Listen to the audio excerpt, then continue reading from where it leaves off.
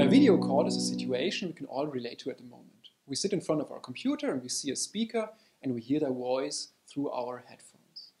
At the same time, maybe our phone rings or an email arrives. And all these things happening at the same time create and increase cognitive load.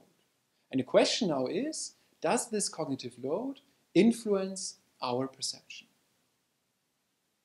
In such a video call, we receive visual information and we receive auditory information. And we need to decide which parts of the visual scene and which part of our auditory scene we want to integrate into an audiovisual object. This is called multisensory integration. And the question now is this multisensory integration an automatic process, or is this multisensory integration influenced by cognitive processes? This is a question I want to examine with my PhD student, Julian. We want to examine whether our perception is sensitive to a depletion of cognitive resources and which neural processes reflect the interaction between cognition and perception. To do so, we use the sound-induced flash illusion. The sound-induced flash illusion is a very established experimental paradigm in which we present one visual stimulus together with two auditory stimuli. And in about half the trials, this induces the perception of an illusory second visual stimulus. In the last 20 years, the sound-induced flash illusion has been used across many different populations, and it has been shown that this is a bistable perception. So the question now is, what causes this bistability? And what influences our multisensory perception?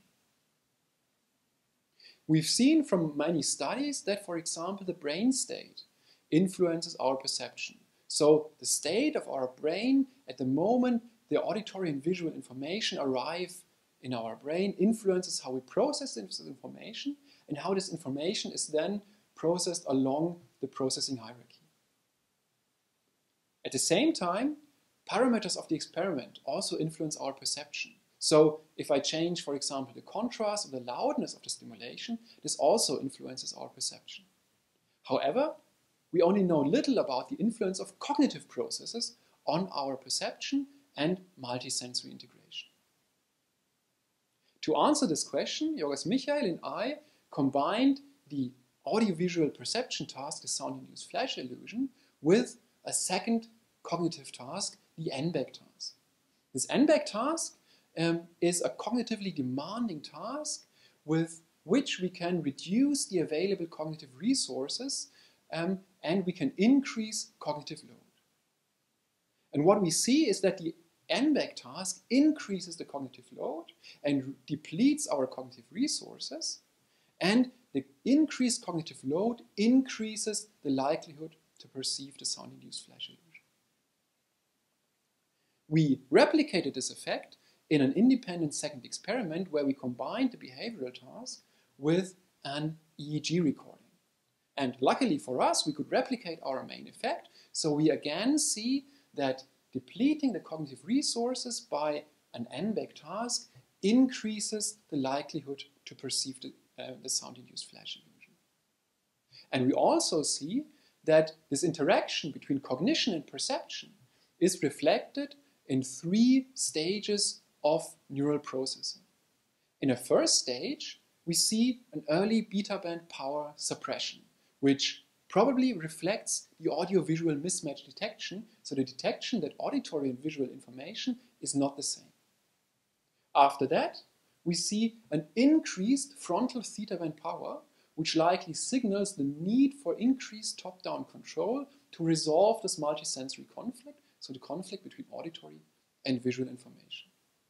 And then in the third step, we again see a decreased frontal beta band power, which then presumably reflects the integration, so the formation of a coherent audiovisual percept from this mismatching audiovisual streams. So we interpret our findings that multisensory integration involves multiple processing stages. We have a separate stage that detects the mismatch between auditory and visual information, followed by a second step that involves the conflict resolution and the formation of one audiovisual object. So this cross-modal integration, cross-modal interactions in the sound-induced flash illusion are, on the one hand, sensitive to the cortical state. We've seen this in prior studies where we see, for example, that the local cortical excitability influences how we process the incoming bottom-up information. Here now we see, in our two studies, we see that manipulating the available cognitive resources also influences multisensory integration. However, this is not an influence on the level of primary sensory areas, but it is reflected in frontal cortical activity, likely reflecting top-down influences on our perception. So the first stage, in our perception stage, we see that local cortical activity reflects the local cortical excitability and influences the initial processing of the auditory and visual streams. The bottom-up stimulus processing influences the signal propagation across our signaling stages. In the second stage, in the integration stage, we see that depleting the cognitive resources influences what we do with this incoming information. So it influences our multisensory integration, but not the initial stimulus process.